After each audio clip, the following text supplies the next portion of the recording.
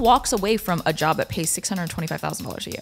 He ended up making comments like, oh, you're too girly for this job. He didn't like how my nails clickety-clacked on the keyboard. I am too smart. I work too damn hard to be treated this way.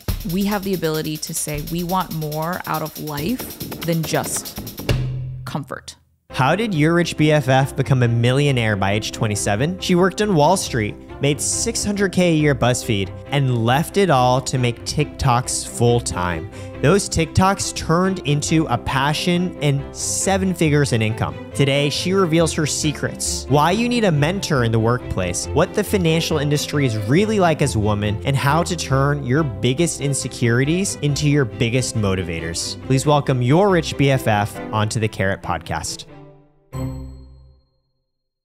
I'm here today with a special guest. This is Vivian Tu, aka Your Rich BFF. We are here in Union Square, New York City. New York City! New York City. Vivian, you were a millionaire by, what is it, age 27, age 28? 27. 27. How much of this was a life goal, intentional, versus how much of it was, oh, I guess I'm rich AF now? I think I've always been really money motivated. So growing up, I had Chinese immigrant parents, and they, I would say, came to the US and they were very focused on survival. And I came here and I was like, you know, when I came out the womb, I was like, I'm here to thrive. Oh, wow. So you exited and said, world, you better fucking watch out. Yes. And you know how I knew that, like, I felt like I had something to prove? I got our high school superlative of most likely to succeed. Damn. And I never forgot that shit. Oh, so you were like, I've earned this and I now need to uphold expectations, not only to generations of Asians who've brought me here onto this earth, but also to, you know, my classmates. Yeah. You know, I started doing that the traditional way, the way that everybody tells you to, which is you go to the fancy college and then you get the Wall Street job. University of Chicago, if I University recall. of Chicago. JP Morgan.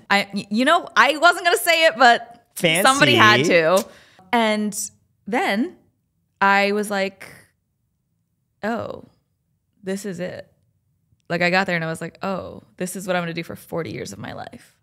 And sitting next to somebody that you hate for 14 hours a day, brutal. When I started my career, I was working for my mentor, my manager. She's someone who I'm still very, very close to this day. Like, we get dinner regularly. And that was the greatest thing that ever happened to me, because she was the first person to sit me down and be like, are you like investing in your 401k? And I was like, what's a 401k? So I would say she genuinely changed the trajectory of my life, and not in the way of just like being my boss, but like being a genuine mentor, being my confidant, being someone who I could look up to. And here's the thing, when I got to work the first day, it was like 30, 40 white dudes and me. Damn. And my manager was also an Asian woman. So I was like, even amongst all y'all, I still have one. Like, I can be that one. Like, she cut her teeth in the same environment that all these boys cut their teeth in, and she made it. So I can make it too. It was just a reminder that, like, I deserve to exist in this world. And I don't think a lot of people have that if you're not a white guy in high finance. Don't get me wrong, I got yelled at all the time because I was always making mistakes. Like, you do get yelled at. Like, people are not particularly soft or using the kid gloves on Wall Street. They're not. But it was always fair. It was like, you messed this trade up, you didn't de-risk this fast enough, or you made a bad call and now we've lost a bunch of money, ba-da-da-da-da. Fine, I can live with that. And about a year and a half in, the head of my desk got let go. And keep in mind, I had already interned for 10 weeks, had worked there for a year and a half. Like, I had really been currying a lot of goodwill and positive energy with this team. Like, I was seen as like rock star, superstar. Wow. Like, some of the like more senior guys Most likely to succeed. Most likely to, like, they would literally call that, they'd be like, yo, rock star, what you doing this weekend? And like, even though that was just them giving me like a cute little pet name, like, that reinforces an opinion people have about you. Yeah. Like, this girl is smart, this girl is capable. And it was awesome. It was awesome to be seen as that person. But when the head of the desk got let go, basically almost overnight, I would say probably within a week or two, he let go of half of the team, or they either left, went to a different shop because they knew that, you know, the writing was kind of on the wall. Like it was going to be a very changed environment, a very changed regime. And the new manager hired a bunch of his old buddies from a competitor bank, and the culture changed overnight. And I felt like I was back at square one. Wow. Because I had put in all that time. I'd gotten in early. I'd stayed late. I had, you know, kissed all the right ass, frankly. I had done extra little projects to help out that like weren't even on like my pad or like my portfolio, like my, you know, portfolio of names that I had to consider. And I was like, damn, it's like you just like flushed it all down the toilet. And so that was really frustrating, first and foremost. But the new head of the desk found out that the summer before my trading internship, I had worked in commercial banking, and I knew my way around an Excel sheet in a way that like a standard trading analyst doesn't. So you were like going, those folks, you didn't even need the mouse. You could just keyboard shortcut your way through that model. Nah, cut that mouse. I don't need that. Wow. Yeah. And frankly, also just like as like a child of the internet, like I know how to Google stuff. Like, you know what I mean? Like if I don't know how to figure something out, I'll just Google it. Yeah. Whereas like, I would say like, you know, the desk was older. I was the youngest person on the team. A lot of people weren't Googling. They didn't know how to do that. And so he found that out, and he was like, do you want to leave your mentor and come work for my BFF who's coming, you know, starting work in a month? And when you're 22 and the head of your desk, the new head of your desk, who you're trying to, you know, suck up to, asks you that, that's not a question. That's a, do you want to still work here type of beat. Wow. And so I was like, of course, I would love to do that. So he's low-key like, I don't want you on my team, go on this team? No. It was the same team, but I had been working for my mentor, the woman that I love so much. And he had a guy who was like his BFF starting, and he was like, I want you to come work for him. Oh, it's like, so he just can have a move junior. over so he can have someone who's good and gets their shit done. Correct. And I was like, I mean, what's the worst thing that could happen? Mark those words, my friends. What's the worst thing that could happen? He turns out to be this horrible person, terrible manager, is not invested in my learning, like takes credit for my work, like doesn't ever even give me any sort of reinforcement like, hey, like this was smart, this was good. And listen, I'm not asking you to stand up at the weekly, like, you know, meeting and be like, Vivian created the spreadsheet. But like in our one-on-one, at least like just be like, hey, this was good. Right. You know?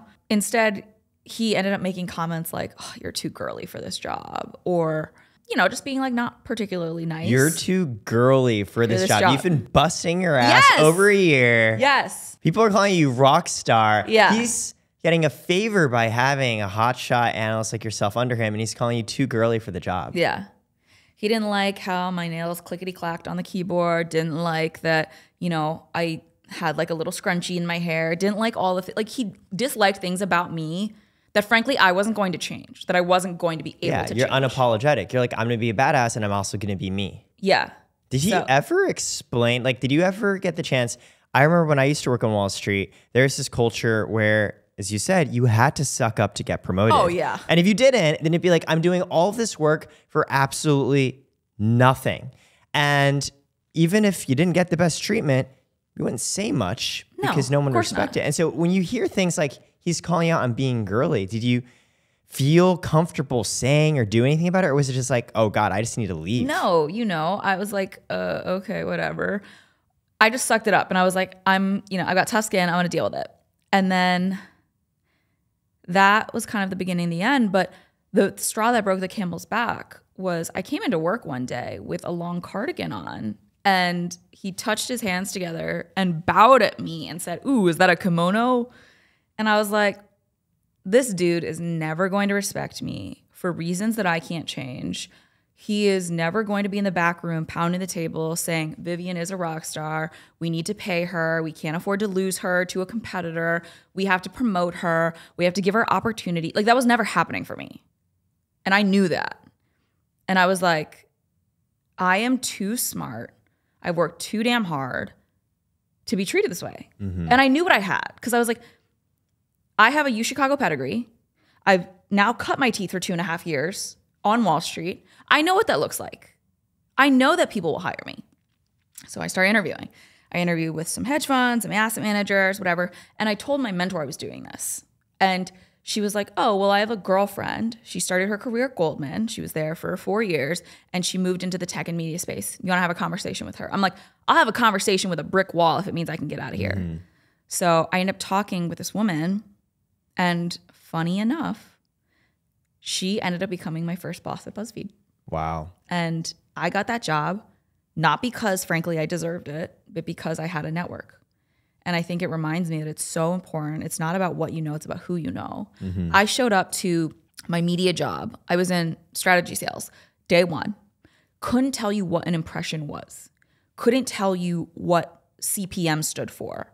Couldn't tell you what was a good ad versus a bad one. What was a good partnership versus a bad one. Like, I just had nothing. And this woman took a flyer on me and said, I think when you come up in that environment, you learn to work hard, and that's what I'm looking for. And luckily for her, I ended up becoming one of the top sellers. Wow. At BuzzFeed. And I was paid very, very generously, very handsomely. I remember for it. over $500,000, $600,000. Yeah. Yeah. Just insane. Like what? And like 4 years out of school. When you go to a place like UChicago and everybody ends up becoming a financier, a lawyer, or a doctor, you kind of think that those are the only 3 options that allow you to make money. Yeah. And to prove to myself that I could hit the numbers that I wanted to hit without doing any of those 3 things, and doing something where I could wear ripped jeans to work and go down to the froyo machine halfway through the day for like a midday snack break, and that like I was allowed to live my life with dignity and respect, and I didn't need to be called too girly or frankly too Asian, that people were going to speak to me in a way that I deserved to be spoken to, and I could still get my job done and do it well and have that fulfillment piece. It was incredible. I have nothing bad to say about that job, honestly. I really don't.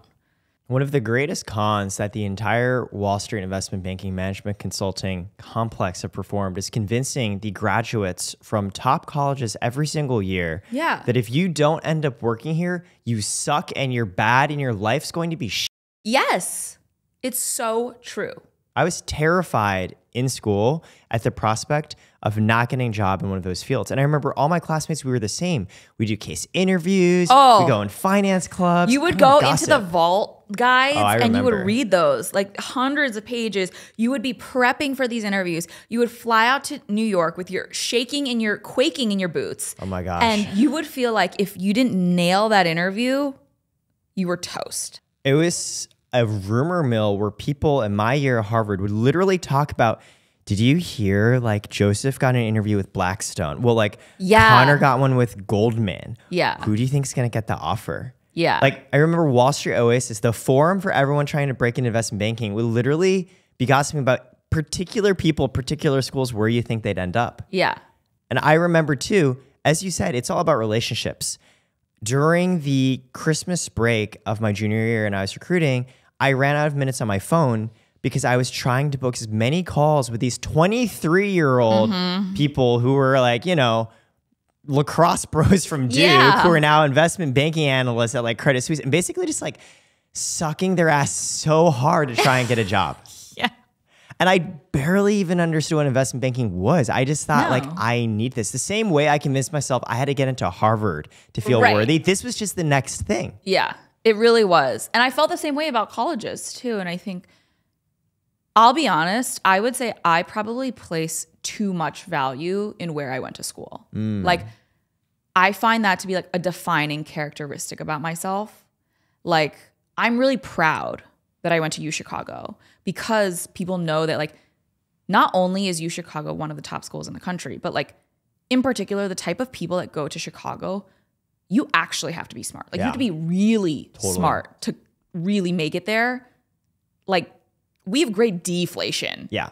Unlike Harvard, where there's a lot of athletes and legacies. Yes. Which not to say UChicago definitely has Totally, those. but the reputation was everyone there is really smart. And I walked into my first like kind of like language, like reading, like you would read like the classics and then you would write about them. And the guy I sat next to, he had won like a Pulitzer. Wow. Like Holy as like a child.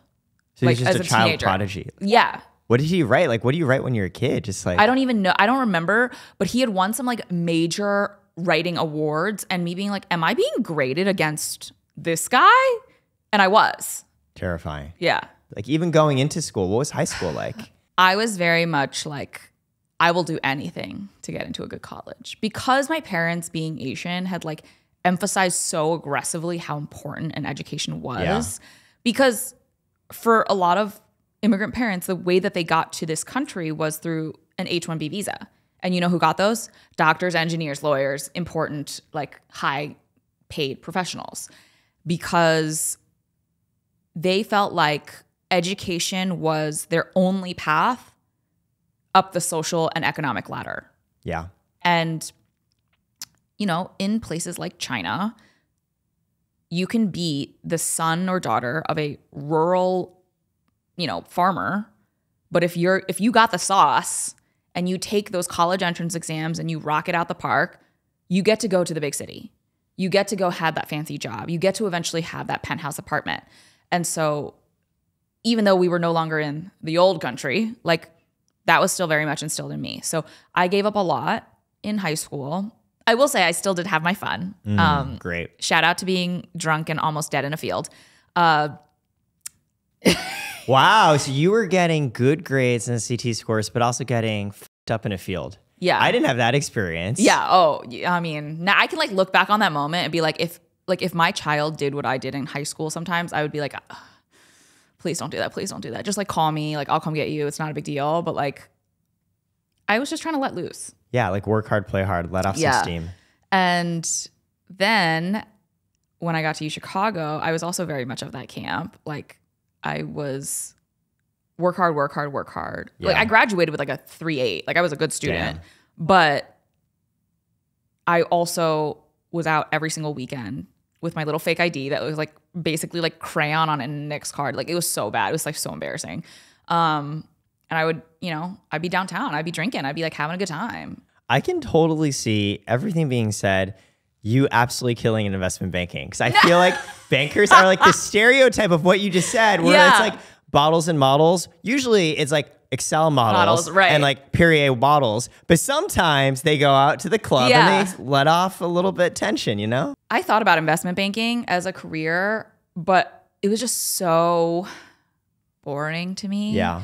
And I was like, oh, how can I do something like that, but like insane? But cooler. Like, no, but like fast paced, high adrenaline, like toxic bro. Like I wanted that because I thought that was cool. And so that's why I ended up in trading. Trading is so stressful because you make the wrong decision, you lose a lot of money instantly. Instantaneously. Yeah. Whereas frankly, as a banking analyst, a lot of what I was doing was rearranging logos on slides. Yeah. Yeah. All of my banker friends are like, yeah, I can tell the difference between 10.5 and 11 point font. And I was like, really? Because I lost $4 million today. Or like, I did something like, you know what I mean? Like the stakes are just so high in that moment, especially in like very, very liquid, fast moving markets like equities, which is what I worked in. You know, I had some friends who were like in credit who would like research a trade or like think about stuff for, you know, hours or days or weeks on end. Whereas like I didn't have that. I had to make a decision in about 3.5 seconds and it was either going to be the right one or the wrong one. What scared me about sales and trading was I didn't have the risk tolerance. I just knew if I had a $3 million loss, that would wreck my day, my week, my month, my year. It would fuck me up. Yeah. And so going into it, like, did you really consider yourself to be like, hey, I'm an adrenaline junkie. Like, oh yeah, 7-figure swings in dollars. I want that. Or was this more just like, no. I just need something fast paced. I would say I am more risk tolerant, risk loving than most people, only in certain facets of my life. So like, I hate roller coasters, but like I also get like motion sick. So like I really don't like adrenaline that way. But there is something that I love about public speaking, which I know is like almost like one of the top fears of all people. There is something about like like right before you're about to walk on stage, someone's announcing your name. There is something about that feeling that like is unbelievable. The for me. electric energy. It is. Oh, it's so good. Oh, everyone's waiting for you, and you have a chance to share the story the way you want to tell it. I think throughout my career, I was always chasing the next high, which is why I was so good at sales. Because like I would close a big deal and I'd be like, yay. And that would like last for about 15 minutes. And then I'd be like, what's the next thing? I almost understand it as the constant validation. Yes. It's like the purest form, injected into my veins. I'm very similar to you. I basically got into school because I did a lot of public speaking, mock trial, Congress, and debate. And when I was young, I used to wonder if I could get a job either as like a minister or like a politician. Yeah. Because those are the only two things I could think of where you do public speaking on a regular basis. I mean, that's fair. I think I also felt like there was something just like sexy about what finance was portrayed to be. Because like I had seen all the movies, right? Wolf of Wall Street, you know, Money Never Sleeps, like greed is good. But like when I got there, it was true. Like I was sitting in the box seats watching the Red Hot Chili Peppers. I was going out to fancy steakhouses. I was getting the opportunity to go to sporting events that like, you know, frankly, I could not care less. But like it was cool to sit really close to the court. It was cool to have everything paid for. And I really bought into it.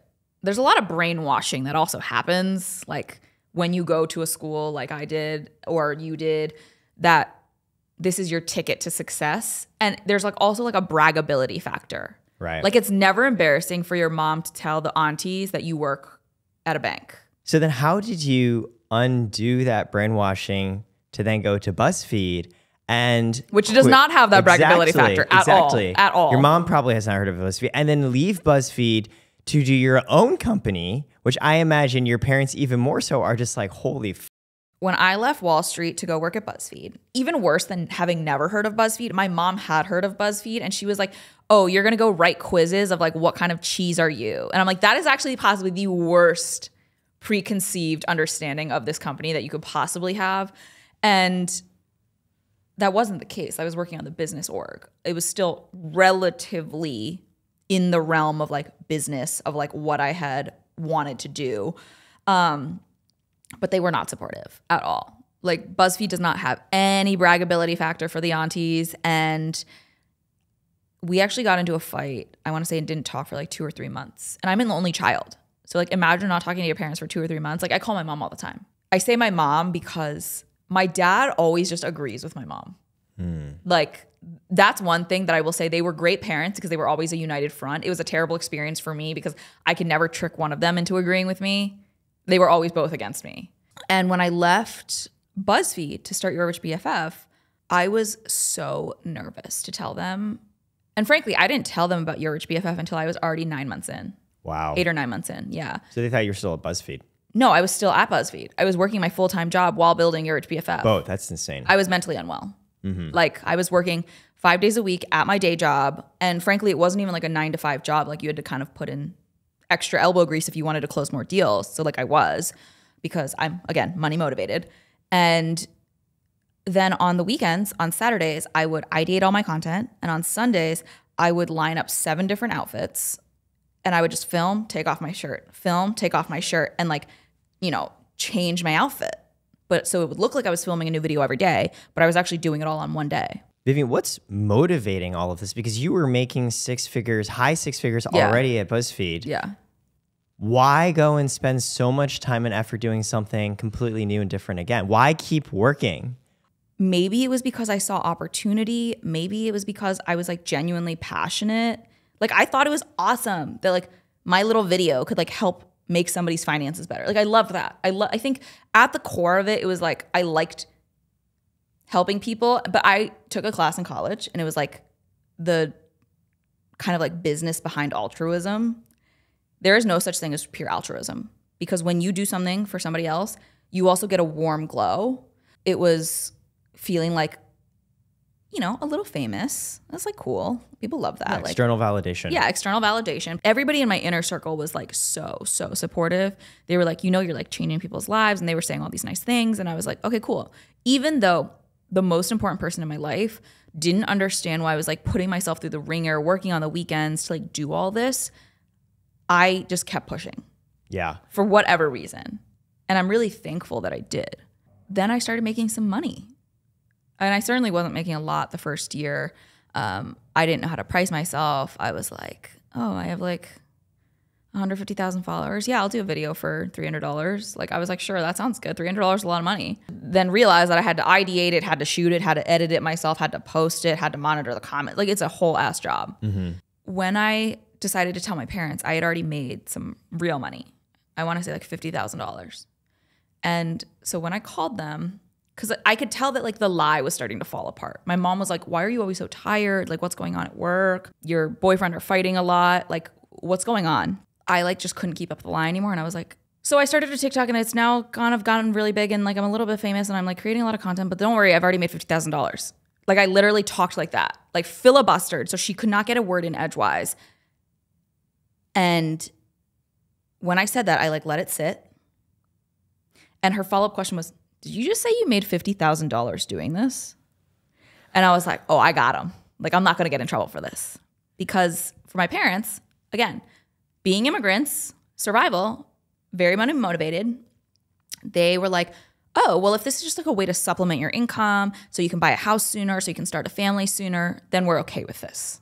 So on the one hand, I'm very happy that you know how to communicate with your parents and what they care about, what they prioritize. Yeah. On the other, and I'm projecting here, I feel sad. I wish that they could be like, wow, this is really cool what you're doing versus, well, you know, it could be like killing sewer rats for all I care about, but you made $50,000. So that's what matters. Yeah.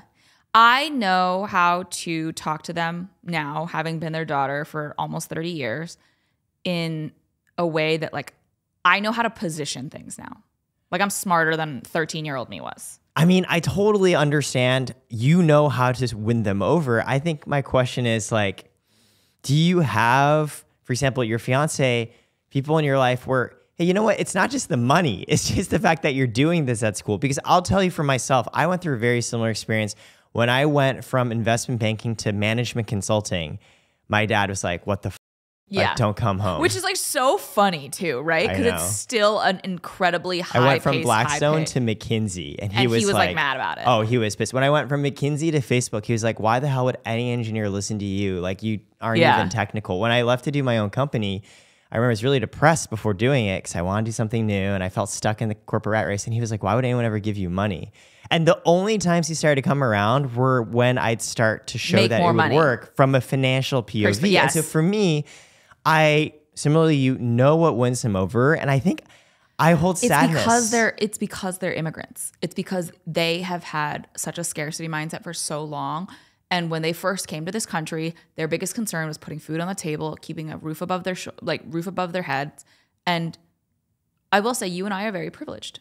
Yes. You were born here, correct? I was in Canada, but yes, totally. Yes, we were born here. We have a sense of, I would say it's like positive entitlement. Like, I am entitled to thrive in this country. What you gonna do? Deport me where? Like, I was born in Maryland. Like, what are you going to do? Whereas my parents don't have that sense. Even though they are now U.S. citizens, they have blue passports. Like, they always, like, I don't know what it is, but they're always, like, looking over their shoulder of being like, is the other shoe going to drop? Whereas, like, I don't have that. I don't have that scar tissue. And that's why, for me, even when Your Rich BFF was not even a money-making endeavor, but like a money-losing endeavor. I was spending time and energy and my own resources to buy a ring light and like equipment. Like, for me, it was still worth it because it was something that I could pursue that I was passionate about. They don't understand that. There's no such thing as passion. There's things as money. There's things as quantifiable measures of success. Whereas I would say like our generation and like people who don't come up in a environment that's as scary as our parents might have grown up in. Like, we have the ability to say we want more out of life than just comfort. What's that balance between optimizing for passion and optimizing for money look like for you? For example, say Your Rich BFF take another 2 years, 3 years before you had even made $50,000, would you have continued to invest time and energy into it? Or would you said, oh God, this isn't working? I was very fortuitous in that like I had the ability to be committed and also the work ethic to be committed because I still had to give up every single weekend. Let's talk about that. But like it was mid-COVID. People were on their phones all day, every day scrolling. It was so easy to go viral.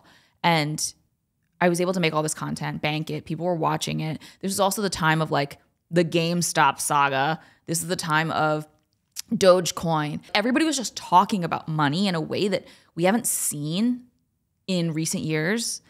And so I had all of this fodder and all of this content to be making. And people came to me and expected me to be able to explain it to them. I don't know why I felt like so strongly about this that I was willing to like put in the first 6 months without making $1, but something made me do it. Maybe it was just because I was also like working from home and like could. Yeah. You know what I mean? I remember the first few pieces of content you made was almost even more just for your friends. It was for my friends. The first piece of content, like the couple first videos, were all for my friends at work who were asking me questions like, what are you investing in? What should I be buying in my 401k? What is a 401k? Which health insurance plan did you pick? How did you know all of this stuff to even be able to share this knowledge with them? Because my mentor taught me. I would tell you like, yes, I learned a ton about finance. I learned a ton about money while on Wall Street. But all of the real life practical stuff, she taught me. I think 2020 just helped everyone realize money's really important and we don't know what the fuck it is. And to your point, I literally worked in banking consulting for years and like I didn't even like know how to do my own taxes. Right.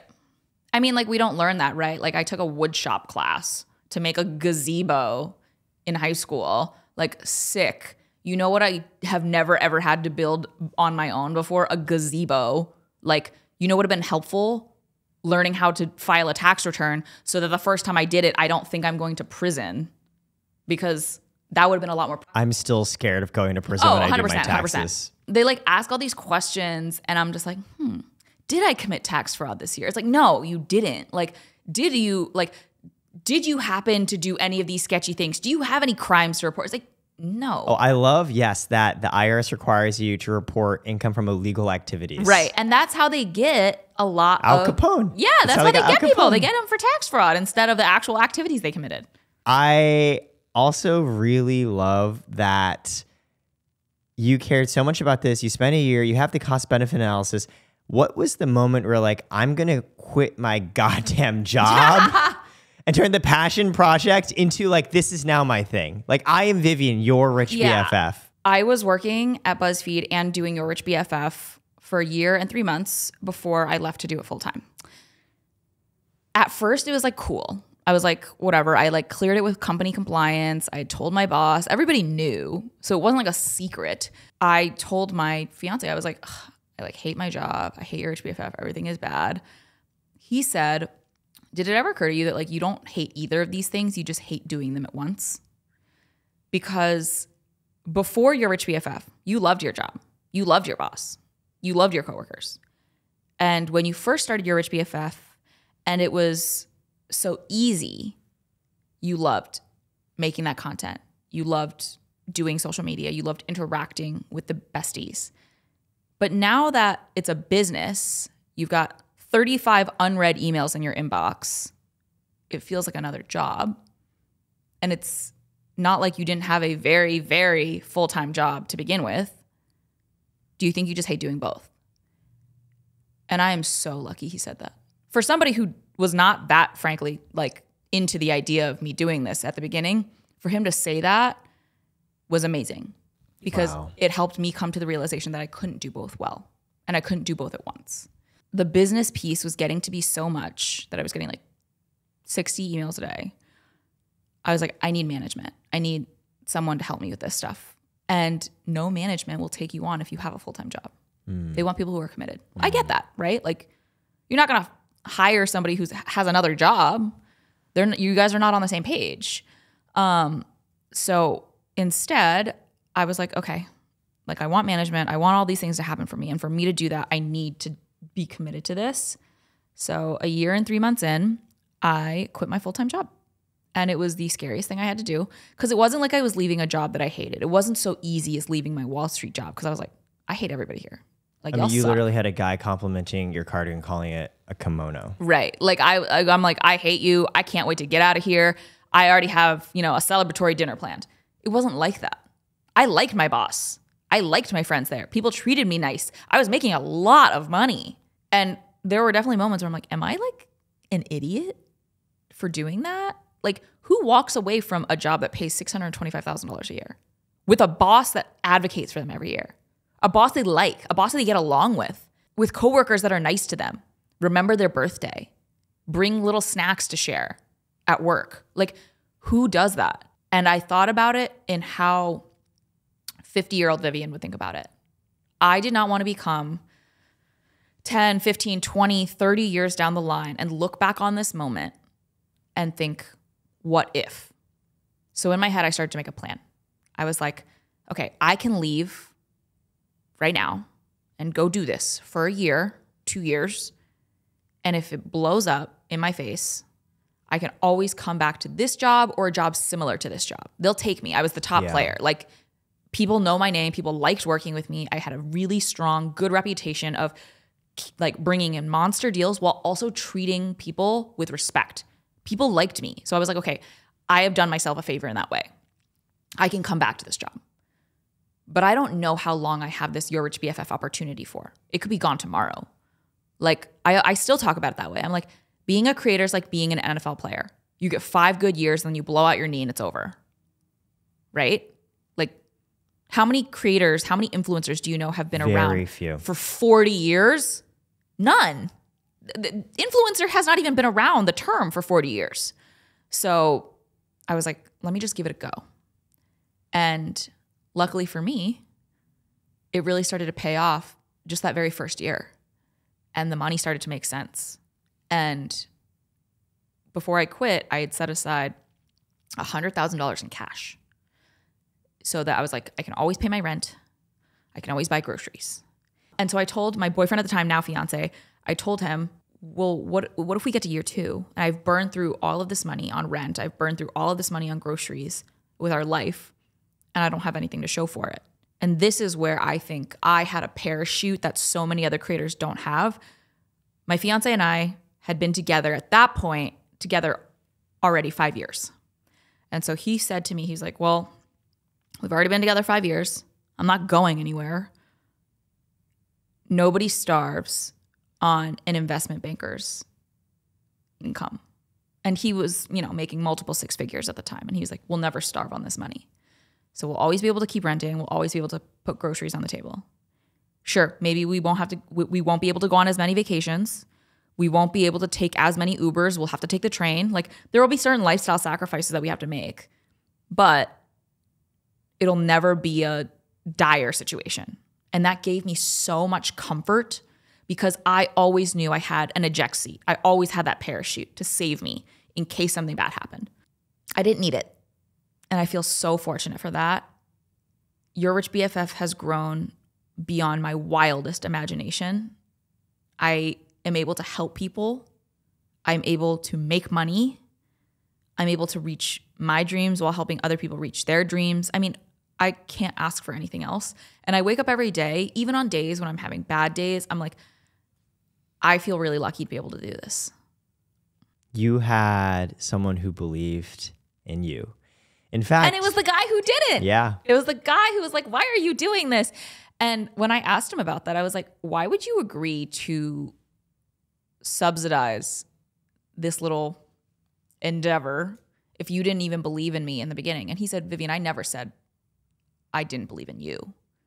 I didn't like seeing you distraught because you couldn't make enough content on Sundays. I didn't like seeing you sad. I didn't like seeing you in a position where you were tired all the time. He's like, it had nothing to ever do with the fact that I didn't believe in you. He always believed in you. He always did. And I'm lucky. I'm lucky like that. You can indeed find love in a hopeless place. I met him in a dive bar. So there's hope for all of us. And I think about this a lot because I think our generation of Asian American creators and entrepreneurs, this is our version of taking a risk.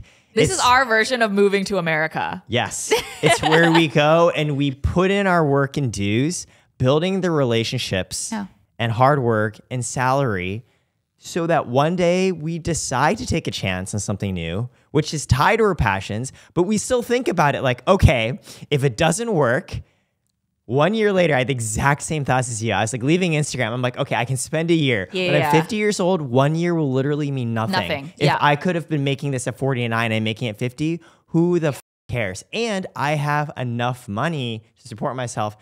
And if it doesn't work out, they'll hire me back again. Hire me back. So from a risk-benefit analysis, I need to do this. And I had a best friend, my future co-founder, who really believed that I and we could do this. Yeah. And it's so funny because it's like the mix of support we get from our friends, our mentors, our relationships, and the work we've done ourselves to get that way. That's what gets us over the edge. That's our version of taking a big risk. Yeah, it is. And I really think it speaks to that rule. It's like you are a product of the people around you. If you've got people who are haters around you, cut them out of your life. Cut. Because they're only going to bring you down to their level. They can't raise themselves up, so they just bring you down. Because water meets its own level, right? If you have a conscientious partner, supportive friends, mentors who can guide you through some hard, and I mean hard decisions, you're golden. Because those are like the devil angel, everybody on your shoulder. They help inform the decisions I make. In the same way that like, I think about this like in college. We had a girlfriend. She kept going back to this one guy and we all hated him. Like we all hated his guts. It took us being like, literally not a single one of us likes him. He's a bad person. You you should not be with them, for her to finally get there. And I'm like, yo, if you had stayed with that toxic dude, this happy little family does not exist. And it's important who you have around you. Because if you have friends who are just encouraging bad behavior, encouraging bad decision making, like you'll stay in that cycle forever. And it causes you to miss out on really key, really important opportunities that, again, have the ability to change the trajectory of your life. And I think about my life as pivotal moments. Like everything in between is just gravy. But like the pivotal moments are getting into that school, getting that first job, leaving that first job. But throughout that, having my mentor. And I think, meeting my fiance, pivotal moment. And building Your Rich BFF as a pivotal moment, because it has completely changed the trajectory of my life. I did a financial planning conversation back in 2020, right before I started Your Rich BFF. And we made a plan, and it was an excellent plan, and I felt very confident about the future, and everything was wonderful. My fiance and I looked back on that plan recently, and it's, and it wasn't even like that recently. It was like probably like 2022, like end of 2021, right after we had bought our home. And we looked at it and we laughed because we were like, this is so off. Yeah. So off by factors of 10, because our lives have changed so much since that day. And it's a point of pride because all of that change has been great. Yeah. And you have to be ready to accept opportunities, because when they come, they only come once. Yeah. People always forget that risk tolerance isn't just a function of risk appetite. It's a function of privilege. And privilege refers not just to financial wealth, but your relationships. And also preparation. Yes. You got to be ready. When the moment comes, you have to rise to meet it. The relationships in your life, I'll say this, similarly to you, the friendships and mentors I've had have irrevocably altered the trajectory of my life. Very similar. It's partially, why did I leave finance to go into tech? Why did I leave tech to go do a startup? It's because people around me were like, this makes sense. And I have two thoughts from that. The first one is, I'll tell you, as much as I love my parents and I know they meant the best for me, it really sucked not having them on my side. Yeah. And the second thing is, I didn't know how to make friends for the longest time. Making friends as an adult is so challenging. Like for me, you know, when I was like 12 years old, my dad came to me and he was like, you know, this kid in your school, you should go be friends with him because his parents are rich. Oh my God. Because he didn't know any better. No, because like even as a 12-year-old who's like dumb as fuck, intuitively something felt wrong. As an adult, I can now say explicitly, oh, the idea that friendship is purely a means to an end. The idea that you should be friends with someone because of their financial status and how it could benefit them. But at the time, I didn't know. I was like, this feels wrong and weird. But for a long time, I had so much struggle fitting in the context of how do you build real, genuine relationships and friends in a mentality where I'm like, doggy dog, like, gotta get what's mine, like, gotta work hard, gotta get money. And I think in the beginning, it was a little of the, well, like, you know, friendships and relationships are also beneficial from a networking POV. Yeah. So this is how I do it. And then eventually it became, oh, but like, they're like my friends and I care about them. And it's more than just the benefit that I really value and treasure.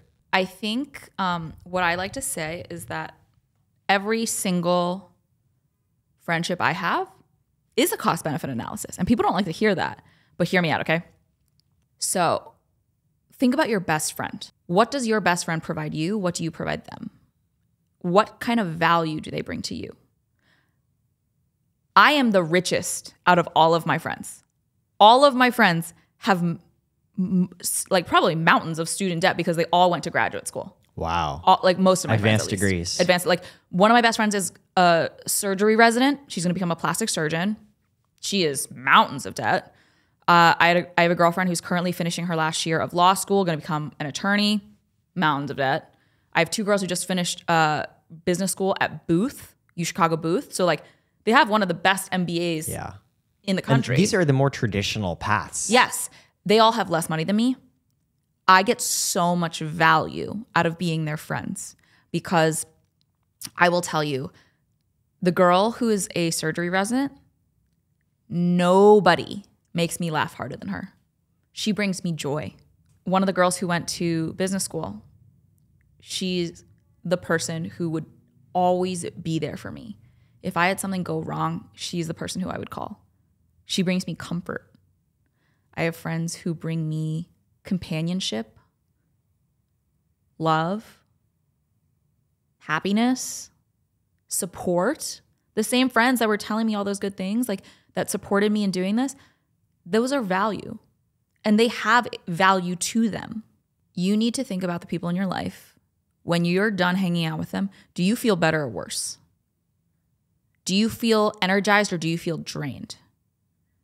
Because that's how you start to decide the value of that friendship. And I had some friendships that were taking away from my number, we'll call it. I think we all wake up every day, and on a scale of 0 to 100, you wake up at a number. Energy, vibes, everything. After hanging out with a friend who is valuable and good for you, your meter should be higher. You should feel better. You should feel happy. When you hang out with someone who's not good for you, your meter's lower.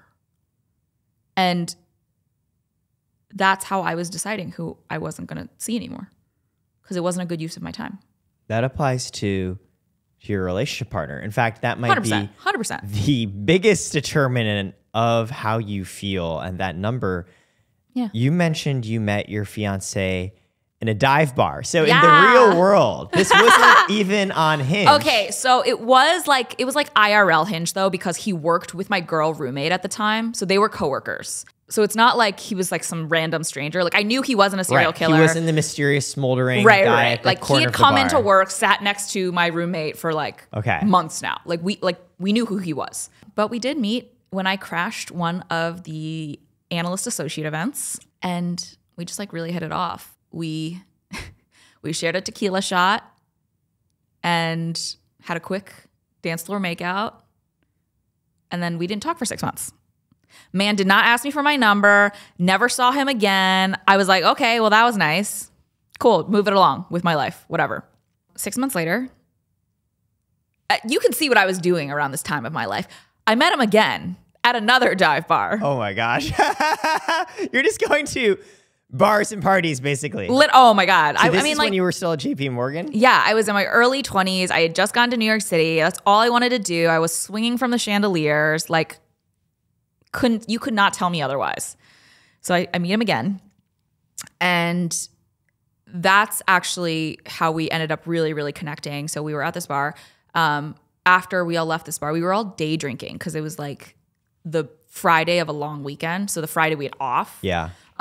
So we were like, okay, we have nothing to do tomorrow. Tomorrow's Saturday. It's amazing. Myself and a crew of like 8 people ended up going back to him and his roommate's apartment because they had a roof, and we ended up having a little barbecue, and we ended up spending hours together. And that's when I was like, oh, like this person's like actually cool and like worth spending time with, and like funny, and like has good insights, or like tells good stories, or like we vibe, and there haven't been any like red flags going off. And then the next weekend we went on our first date. Did he ever acknowledge in that first barbecue hangout, oh yeah, I'm sorry I made out with you, and then didn't reach out or talk to you for 6 months? No. So you just like met, and what? Did you like acknowledge you had met before? It was just like, hello person I'm meeting for the first time? No, but like it was like a situation where we both knew. Right. But you kind of had to just be like, be cool about this. Right, because you're with friends. Because it's awkward. You were both so like, we were both like just like partying. We were like drunk, and it was like, you know, fun. But it was just a nice situation. Yeah. Where I met someone really organically, and it didn't feel forced at all. And like, it was also nice that like his friends were my friends. Like he knew my roommate. Like can confirm, not axe murderer. Like can confirm, like normal at work. Like doesn't have some weird habit that like is like a big not turn. A like secret red flag. Yeah, like no icks. And I was like, oh, okay, cool. Like I can keep seeing this guy. And what was the moment that became, I'm really serious about him and I'm going to marry him? Oh. From this guy that you met at a NYC party you made out with. I'm like such a walking New York City trope.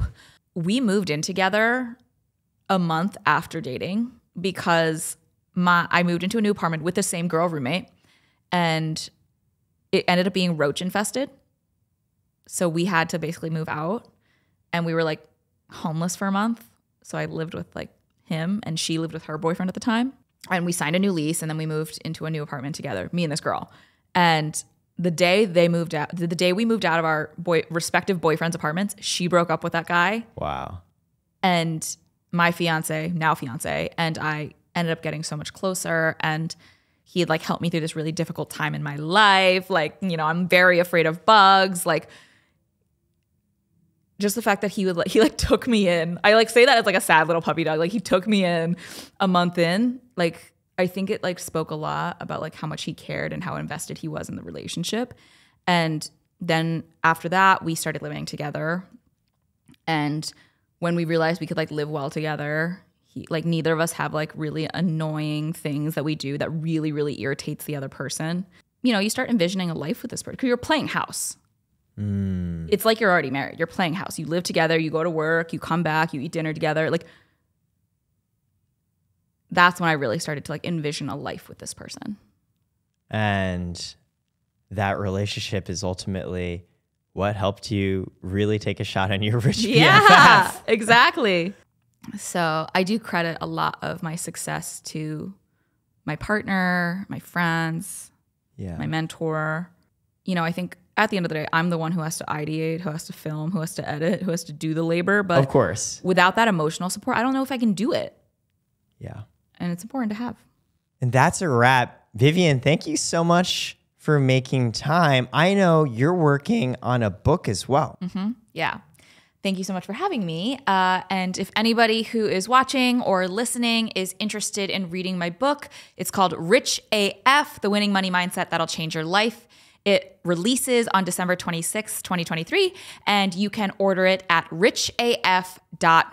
Yes, I made the URL a manifestation. I want all of the besties to be rich. Please buy this book. If there's anything I've learned please buy this book from this conversation, this is Asian American entrepreneurship, working really hard, getting support from our friends and mentors, not doing what our parents told us, but finding our own way to make it work, and show support. Check out her book. You'll learn a lot. Manage your finances better. Vivian, thank you so much. Thank you for having me. Yeah. All right, that was good.